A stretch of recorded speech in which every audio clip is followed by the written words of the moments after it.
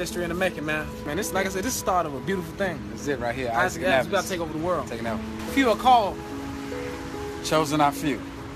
Something, I don't even know how that. Something like that, yeah. One of the last businesses that I owned before I started full-time with comedy and acting, I was delivering building materials. I got to the store and they were like, hey, you know where you're going today? I'm like, no, I'm delivering something for a swimming pool. I know that. They're like, yeah, but who house? I'm like, I don't know. They're like, Val Warner. 2010. It's a great year for me. It's when everything started connecting. So I think an important thing to note for me and my path is that I started out in acting like 1999.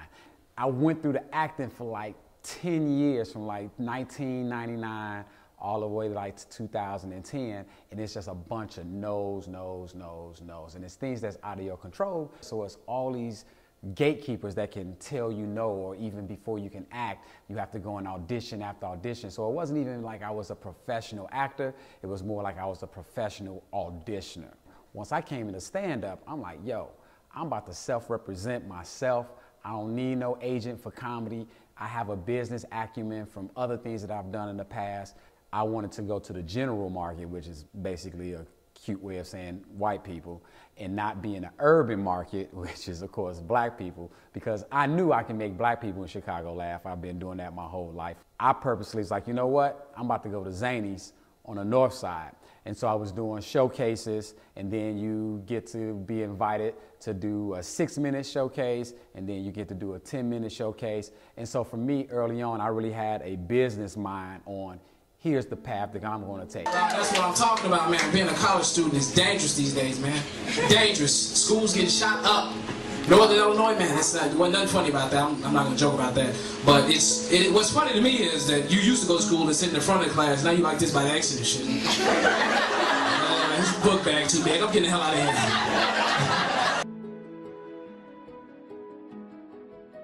2010.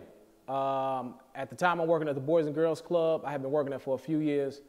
And I really wanted to be doing comedy. I had started in college, but at this point, shows are few and far in between.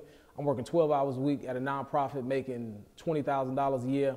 I just finished school a year before, and I'm just like, I really want to be doing comedy. And I was sitting in my office one day, and I thought to myself, I said, I'm telling kids every day to follow their dreams, and I'm not following mine.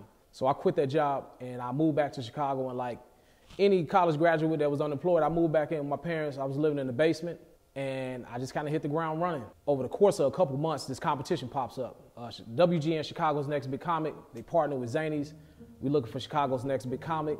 I entered into the competition, and it was one of those competitions back in the day where you had to do a video and you put it on the website, and then everybody had to go and select the person that they thought should be the winner. I had been doing open mics every night, and I needed a clip, so I had this one clip that was like, it was a solid clip, and I think I said shit like one time in it. So the producer, when I submitted my clip, he's like, you can't do that. So I like put like a little beep.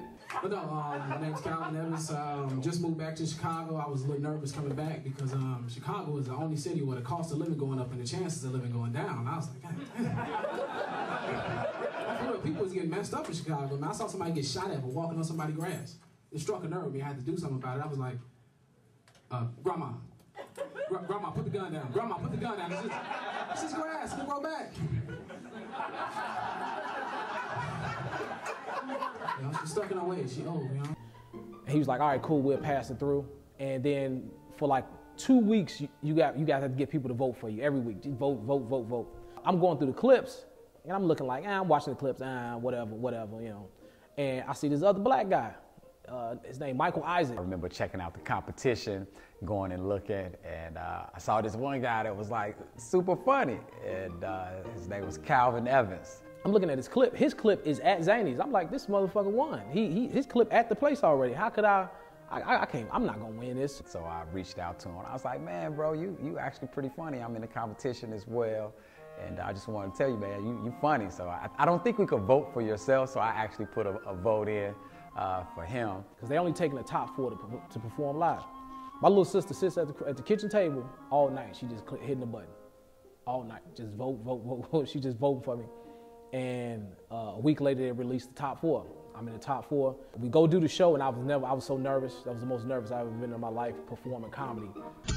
Here they are, the 4 you picked from 10 people, 10 up-and-coming comics here in Chicago. They are Holly, Calvin, Scott, and Ryan. Yeah, I know. Calvin, any fears for tonight? Any nerves? Not at all. I just hate that I would have to hurt these guys' feelings. Don't touch me. Packed room, they got cameras on, and we only got 2 minutes. And I go up second, and I do my joke, my 2-minute joke, my time, and I get off stage, and the crowd erupts. It's like, ah. And at the end of the day, at the end of the night, they announced the winner, and I won. 4 comics took to the stage at Zanies last night, but there was only one winner. Calvin Evans, the winner of our Chicago's Next Big Comic Contest. Hey, you were there. Calvin won a 20-minute opening spot at Zanies on a weekend. I was so happy that I won. I didn't even stay to talk to nobody. It was like, you won. I was like, thank you. I walked off stage and just left. I like to say I let him win a competition. I was Chicago's Next Big Comic. And that was like my intro into Chicago comedy. The first few months that I'm back in Chicago doing comedy. And that's when I felt like, okay, I made the right decision. So the following year, 2011, I'm still figuring out every night, open mics, and then they had another competition. I'm the fucking competition king. It was the you can win a 1-year scholarship put on by Puma because Second City was celebrating 50 years of them being in existence. You can't say comedy in Chicago in the same sentence without people saying, oh, Second City? And then you try and explain to them, well, no, Second City is improv. I do stand-up. Well, what's the difference? So to kind of kill that noise, I was like, you know what? Let me go ahead and start taking some classes at Second City so when people ask me, I can say, yeah, I did that too, but I'm doing stand-up. So I submit to this, whatever you got to do. You got to write an essay, and you got to like submit a clip, and I had a stand-up clip. I get the scholarship, so that's how I get into Second City, because the entire year I want to go there, but I'm living in my father's basement. I don't have a job. I'm just doing comedy as much as I can. I'm making $75, $50 here, just enough to pay my phone bill. So I started at Second City. I believe I started with IFA, Improv for Actors. I didn't really have to start at the beginning because I already had previous experience with acting. So I do IFA 1 and 2. I get into conservatory, and I'm able to finish Second City in like a short period of time. Now, as a stand-up comedian, I'm in Second City. All these people in there, it's like ensemble work. So they in there clapping, they warming up, and everybody high-fiving. I'm like, yo, I don't do this. I'm used to being on stage by myself, telling my jokes.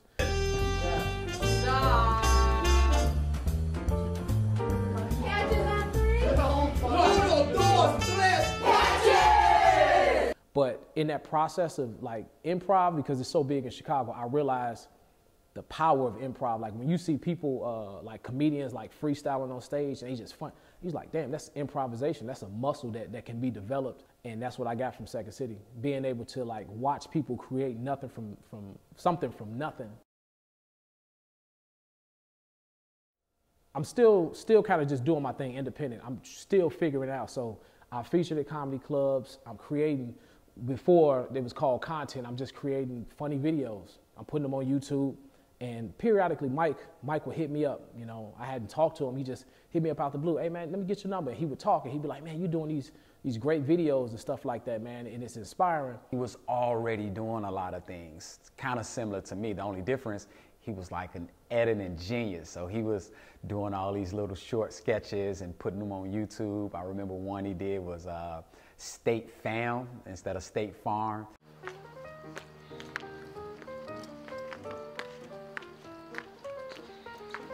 Give me the purse, bitch! Cannot believe he just stole my purse. Like a good homie, State Fam is there. Whoa! What's going on? He just stole my purse. Hold this.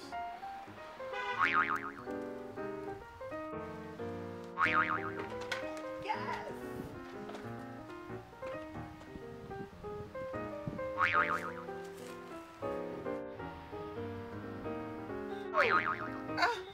Your purse.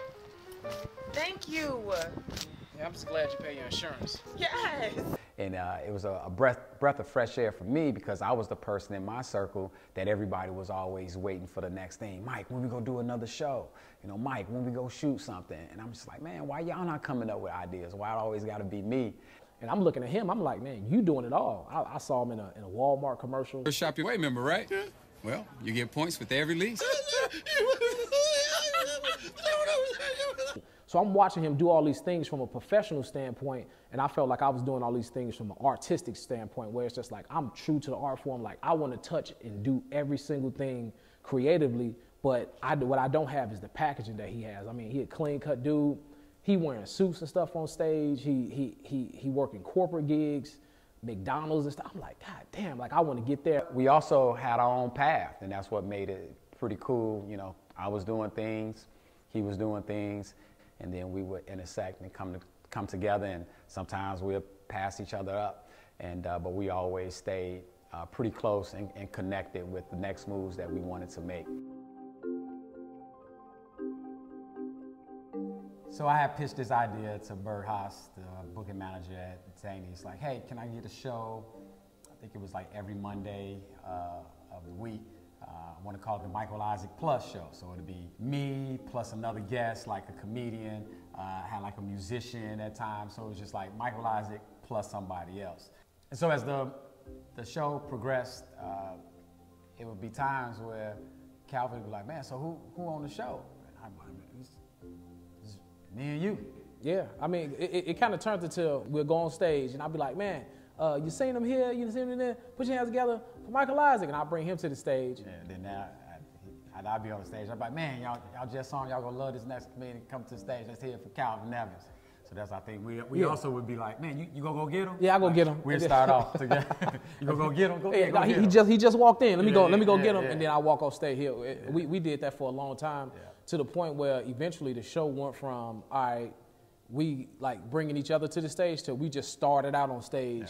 And I think it was just one show. We just stayed on stage for like an hour and a half, and we was telling jokes, and then we kind of found like this harmonic balance where it was like this give and take where we can talk on stage at the same time, and we found jokes that were like either similar or kind of had like some overlap, and then it was just like, damn, let's just do this. Yeah, let's do a duo. And I remember talking to Bert. Bert been around for decades in comedy, and he's like, that was a big deal, back in the '80s, like comedic duos, and we was like, for real? He was like, yeah, but it was the money.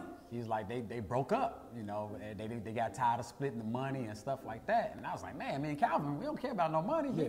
I take 90%. He always cool with the 10. I ain't never say no shit like that. Yeah, I mean, but you took it. Remember that gig was like $1,000. I gave you 100.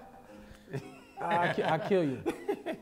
But we was like, man, it ain't about the money, and it was more about the impact that we was having on stage, which is a good point, I think.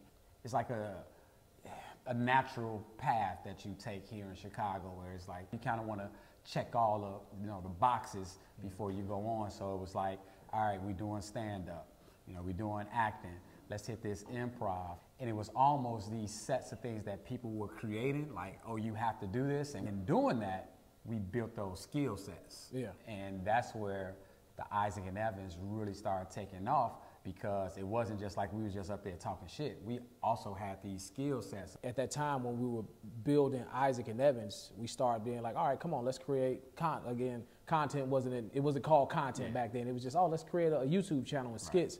And we started the Mahichi Company, Making It Happen in Chicago.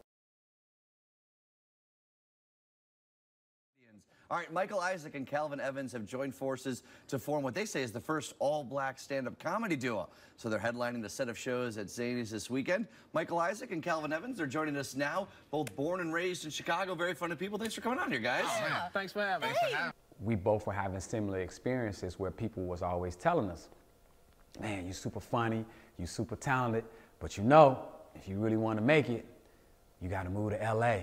You got to move to New York. You can't just stay here in Chicago. And we both kind of bucked at it, like, is that really true? Because that's what we were we both recognized that a lot of people in the entertainment industry would leave Chicago, go to LA, go to New York, make it big, but never come back to Chicago to build other people up. They'll come back hometown hero, and now they're selling out arenas or selling out theaters, and people are like, oh yeah, that's such and such. But then they'll either go right back to LA or go back to New York and never really be part of the community in Chicago. And so we wanted to do something different. We're like, man, what would happen if you actually built up a network? What if you actually did the work? We all wouldn't have to leave. We can make it happen right here in Chicago. And it sounded good, but it didn't really work. You realize, like, when nobody invested, like you invested in something, they really kind of just taken from it and not really adding to it. Once we saw that, then it was just like, all right, let's venture off and do other things. And that's when we came up with BSP, the Bike Safety, Bike Safety Patrol. Bike Safety Patrol, yeah. Do you know the rules of the road? Yeah, we pitched the idea like, let's start creating content. If me and Calvin doing all this work, let's put a pause on the other comedians right now. Let's kind of focus on how we can get money. Divvy, it was when bike sharing first came out. You can rent the bikes around downtown. Because Divvy just popped up in Chicago. It didn't exist, and then it just popped up. And like you said, they didn't, no training, no helmets. We didn't even have bike lanes like that in Chicago. Right. They were just like, yeah, ride bikes in the street. So we created this thing. It was like, look, why don't we do a safety video, but make it comedic? And we pitched it to Divvy. We had a whole pitch and everything. No, not even a pitch. So we shot it. We had, imagine Reno 911, but for Bike Safety Patrol. So I got a fake mustache on. We got on lit shorts. We got on polo. We done got the Divvy logo. We got high socks on with black boots, gloves, helmet, sunglasses, the aviators. So we show up to Divvy. I don't know how you got the meeting, but we show up to Divvy in character, and we sitting there in character. Like, it ain't no conversation, it ain't no, all right, we finna do this. We just show up and we sitting there. So the guy come in, he like, yeah. And I mean, character, I mean, we hit that shit hard for like 10 minutes. We showing the video, and he like, yeah, I'm sold. We're doing this. We're doing it. So we convinced Divvy to give us a lump sum of money to shoot a series of safety videos. We went through, what do you want people to know when they ride the bikes, how to dock bikes, all this safety bike, lane, all the rules to riding a bike in Chicago. We went to one event and we rode in on Divvy bikes. We hurried up and rented them. Yeah. And we rode into the event in character on the Divvy bikes. It was like, motherfuckers dying laughing. This how cool it was. Divvy made some BSP bikes for us. Sure did. They added like lights, the horn. Sure it was the coolest shit ever, where it was like, yo, this might be the thing that we can take from Chicago. New York has city bikes. It's like kind of growing.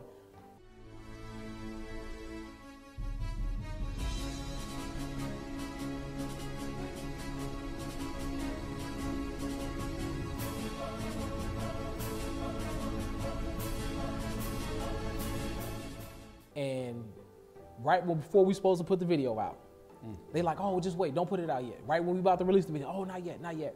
Somebody gets hit and killed on a Divvy bike. The first bike sharing death in the history of bike sharing. This lady gets killed in Chicago, hit by, and here's what was the fucked up part. You gonna laugh? We had a joke. Remember the joke we had? In the video, in one the of the video, videos. we was like, you gotta wear a helmet. A lot of people ride bikes without helmets, and they die. What's the worst you've ever seen out there? Oh, my goodness. Man, you don't even want to know. 18-wheeler semi-truck, hit a guy, head, pop, just like that. Pow, decapitated. You ever step on a grate? It was worse than that. You ever see somebody's thoughts leaking out their head? I saw him. I saw his to-do list just leak out on the curb. All of it. He didn't even get milk. He was supposed to get milk. Man. Wear your helmets, people.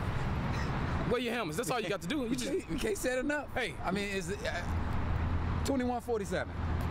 That's all it was. $21.41. I mean, what is that? 5 cups of coffee? That's 2 cups of coffee. Is it 2? Yeah. I like Caribou. There you go. Okay. Well, I go to Caribou. You know, it's a little cheaper, but you know. But wear your helmets is what we're saying. Just wear your helmets. And helmets. See? Model citizen. Look at that. And the chick gets hit by a truck and gets killed. And we like, well, just cut that joke. They like, no. Because the idea of the thing was it was very in your face, and it would have just been insensitive. So that just kind of just went away. Out of all the no's we were getting, we finally got a yes and got money with it. So it's like, yo, this shit about to work with Mahichi, the production, Mahichi Studios. Yeah. So that was just another thing that, like, damn. You need to go back around and go the proper way. Come all the way back around and then park the bike. I'm 5 feet away from the stand, and you want me to drive all the way back and come back around. Listen, Mike, you hear that? You hear that? It was an echo. Because he just said the same damn thing you just said. That I just said. Get on the bike and get the hell out of here. Go ahead. Oh, okay, Move. go ahead. That's okay. You lucky. Put your kickstand I up, got your man. back. Put your kickstand back up, man. I ain't. Hey, man, can we talk to people like that? Man, I was so nervous. I don't know. It's like something just took over me, man. The bikes, the uniform, man. Did I go too far with the knuckle sandwich? I was right on time. I can't believe he actually did. He listened to us. He came all the way around. Man, we better get back to the office before we get in trouble. Right.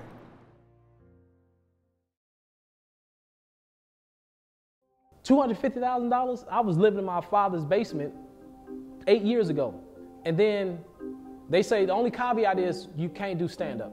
But that's what y'all saw. Y'all had me come in and y'all told me to be funny, and I improvised and I did all the shit that I worked at for all those years. I did it, and here I am. You got it. It's like, yeah, don't do that. Just be the person that we need you to be. I'm being told to take your identity, the thing that you've worked to create, this voice that you created, get rid of that and just, put on a polo or a suit jacket or whatever the fuck they would have had me in and be that person. And I turned it down.